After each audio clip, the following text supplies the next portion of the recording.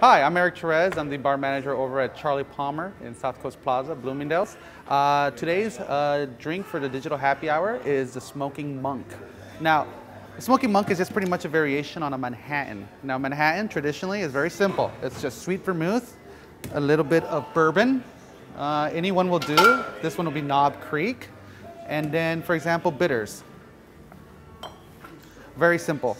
That's your traditional Manhattan. Now, a Manhattan you can be very creative with and you can do whatever you want. My variation, I call it the Smoking Monk. We're going to use Carpano Antica as a sweet vermouth. We're going to do a little bit of Knob Creek as the bourbon, but we're also going to use Reagan Orange bitters. And now this is where the fun really gets going. Instead of doing, I'm going to alter the portions a little bit and I'm going to do Benedictine and Grand Marnier, which I think adds a really good complexity to the drink. Now, Benedictine is a liqueur made by monks back in the day, which is where we get the monk name from. And you'll see where we get the smoking part from as well. So, Knob Creek first. About an ounce and a half. Always want to chill your glass beforehand. Get it nice and cold.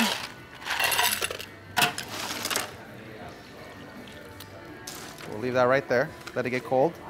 Now we're going to add just a splash of Benedictine,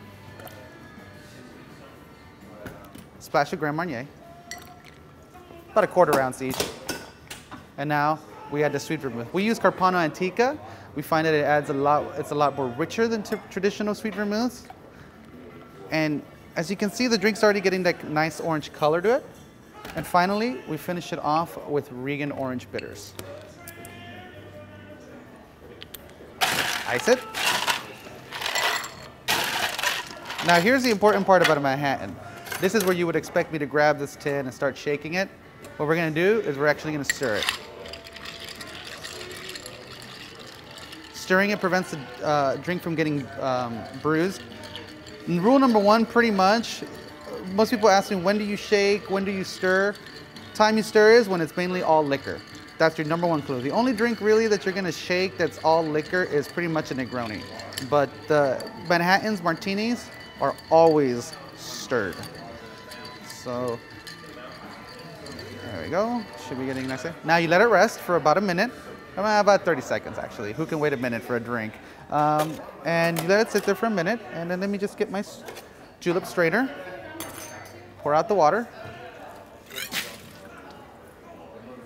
Glass should be nice and frosty cold now. So now we've let it rest. We've let the water naturally infuse itself with the drink, and it hasn't been in a harsh sort of manner.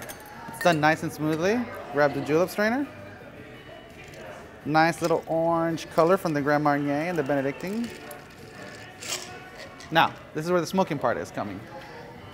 Take a lighter, grab an orange, and a knife. Typically, in a Manhattan, you would put a cherry. But on this one, I'm going to do an orange peel because the oils will give a nice little rim on top. Now, Del de Grog again, but with a very good way of bringing out the oil. Simply light it, and there you go. It's all on top. That's where the smoking comes from, the Smoking Monk. Oh yeah, it's as good as it looks.